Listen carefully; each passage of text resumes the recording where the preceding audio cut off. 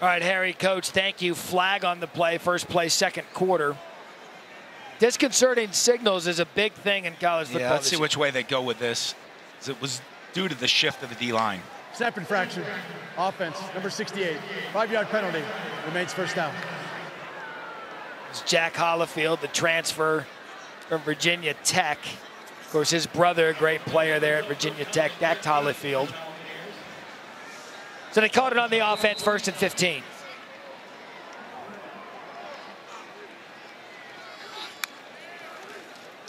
Kanye Roberts, and another penalty on the play as Roberts takes it to the outside. Wesley Miller forced him out.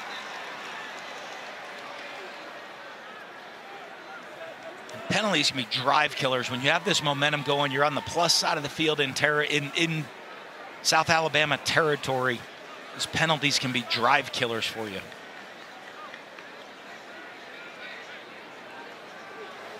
Holding. Offense, number 67. 10-yard penalty. Repeat first down. Yeah, you're down 14-0. You forced the turnover, as you said, in plus territory. And now we've started the second quarter with a false start and a holding to move them back 10 more yards. And just the movement, the defensive movement causes it. Sometimes you saw the defensive movement and the line shifting up front.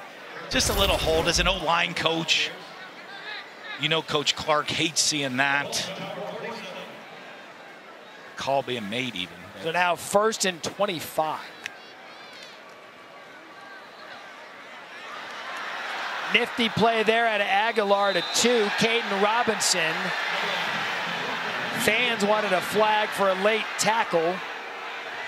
And a gain of 6 for the quarterback's favorite target, Caden Robinson. By the way, happy birthday to Caden Robinson, turning 24 today. Yeah, not a very friendly birthday present right there by Ladarius Webb. I think he got away with it. The back judge actually got taken out on the play by some receivers blocking downfield and wasn't there to see it.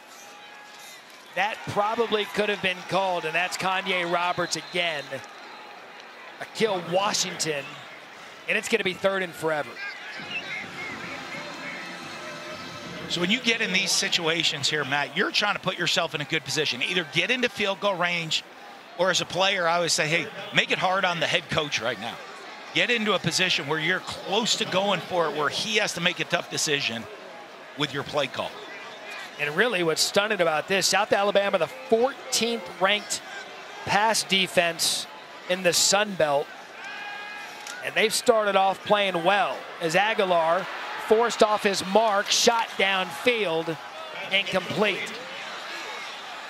Eli Wilson, the intended receiver. They're getting a lot of pressure up front.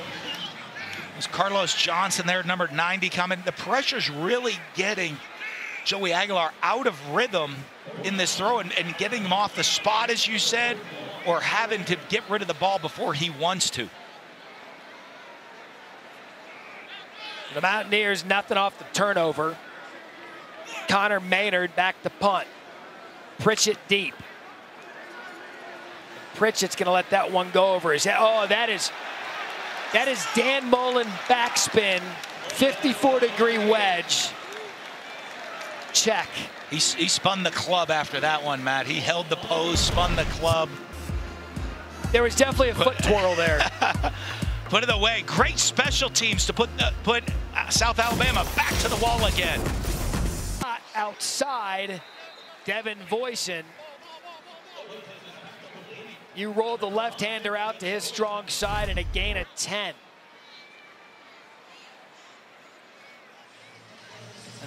The confidence and the quickness coming out. Just run a little naked out there. That ball jumps out of his hands all the way to the sideline. Great position and ball placement.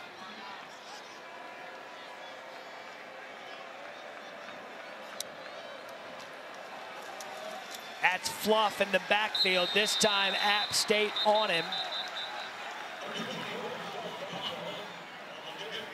Did we just give Fluff Bothwell a NIL deal?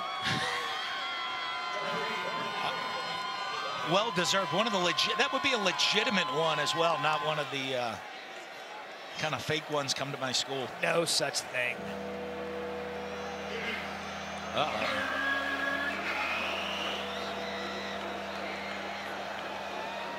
Zion is big third down. Bothwell finds the crease, moves the chains. DJ Burks and Jason Chambers after 12 yards, and this true freshman, he is tough. And I'll tell you, he's really patient. They're just running a simple inside zone play here. Look at the patient, presses it front side, nice jump cut, finds that hole in the backside A-gap right there. But the patience to run the inside zone is really impressive for a young running back. Out of Alabama, 5'10", 219 pounds. He's had some fluff. USA out of their end zone. Lopez scrambles, brought down. Michael Fletcher was first. And no gain. You think Major grabbed him as a former quarterback and said, hey, Wes, you're stepping up in the pocket and keeping those eyes downfield. Protect that football still. And you saw him right there step up in the pocket, keeping two hands on that ball, keeping it tight to the body. So 2nd and 10.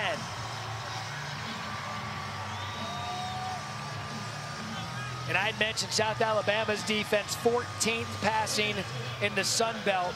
App State is 13th in the conference. Can they get a stop? Bothwell off the right side. Boy, he is patient. Lets it develop. Some missed tackles there. Caden Sullivan after 9. And just a nice combination of inside zone and then a little outside pin and pull. You're gonna watch guys pull into the outside, using formations and motions to unsettle the defense and create the looks that Rob Ezell wants to run the ball against. Direct snap. App State. They didn't get fooled by it. It's going to be close. Nate Johnson was there, and they're going to spot him short of the first down. Give you Matt, head coach, you got him call it. Go or kick, go or kick. Oh, you're punting this. Okay. Yeah, you're punting. We gave you the tough head coach decision. You got about 1.2 seconds to make that decision. Yeah, seeing if you're on track. It wasn't even that hard. Injured player down. What do you guys freak out about? That's an easy decision.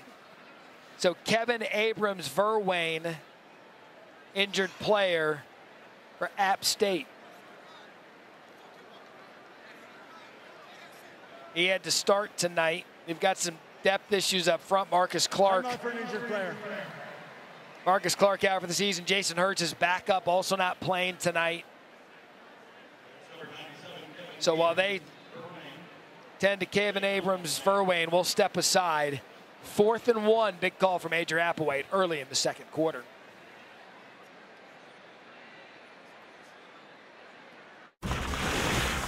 This is one of the millions of new and used cars you can buy. Draw him offsides here. Snap. Lopez. Plenty of room for Gio Lopez to get the first down. And he has been impressive tonight. The running back, Kendra Bullock, key block, gain of 19. And a fun play call. Quarterback lead, almost a counter. They block inside zone going to the right, and he follows the running back going around to the left. What a gutsy call by Major Applewhite. That's why Matt's up here in the booth. He didn't have the guts to make that. He was punting. All day I'm punting. I'm going to hand team momentum. 1st and 10. Lopez taking a shot downfield. And you see the side judge threw his hat. It was Shamar Sandgren. The side judge reached for the flag, decided not, and the back judge threw one. This will be an interesting conversation. Yeah. They're not talking about what they're having after the game for dinner, I don't think.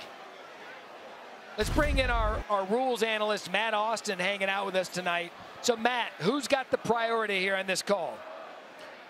Well, neither one, actually. Now, the official's hat is off because the receiver went out of bounds. No foul for pass That's all that interference. means. It's a free pass. 2nd down.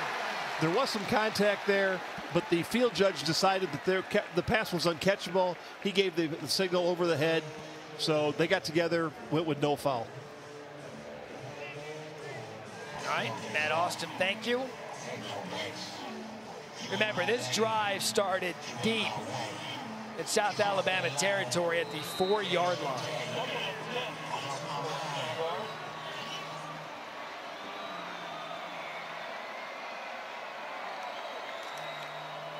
That's Bullock. Check that. Gio keeps it. Flag, however.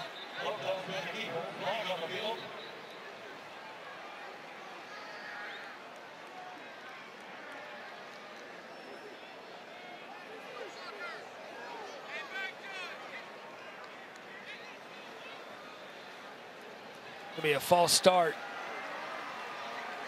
The Jaguars. And again, another penalty. Illegal formation, offense. Number 79 is lined up in the backfield. 5-yard penalty, repeat, second down.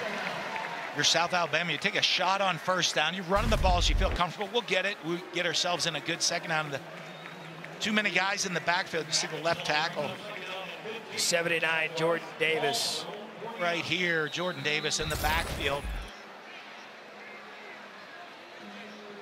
And those are drive killers again, now creating a second and long situation. Still Bullock.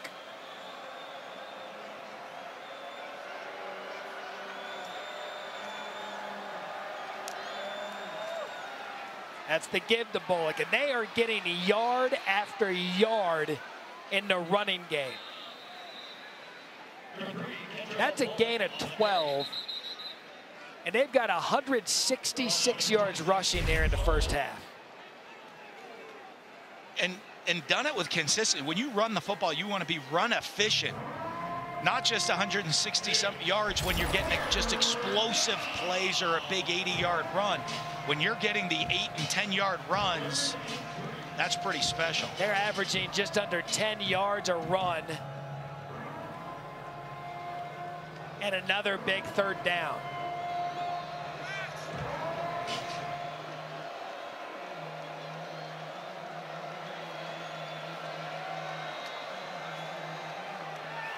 Lopez forced out of the pocket, can't bring him down.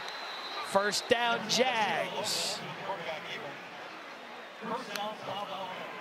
Anytime they have an opportunity to wrap him up, he gets out of the tackle. That one, Ronald Clark. And he's strong and thick. You see, running through the tackles, knowing where the first down marker is, getting it. Smart move, tucking that ball down to know where to get the first down and move the chains. How about the stiff arm out of Lopez? 12th play of the drive.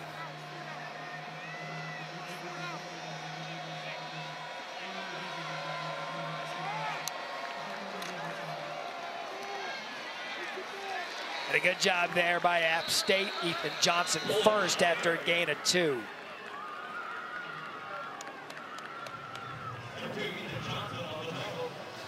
I mean, Coach, there's a couple of things surprising in this first half of the game. One, the App State offense hadn't been able to score in a defense that's very gettable. And 2, how South Alabama up front is doing what they want to the App State defense. They're completely controlling the line of scrimmage. They're controlling the tempo of the game and not letting the explosive App State offense even be on the field. Play fake, quarterback run. Again, gets out of a missed tackle, and he's going to go to the end zone. Touchdown.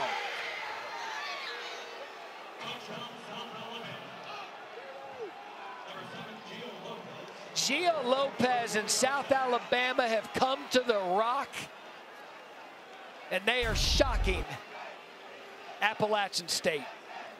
And you see the motion. They're in an unbalanced set. So once he gets through the line of scrimmage, there is no receiver. There's nobody on that side of the field on either offense or defense because of the unbalanced formation. Gio Lopez sees the blitz, sees the man coverage, tucks it and says there's nobody over here. I can tuck it and run it all the way into the end zone.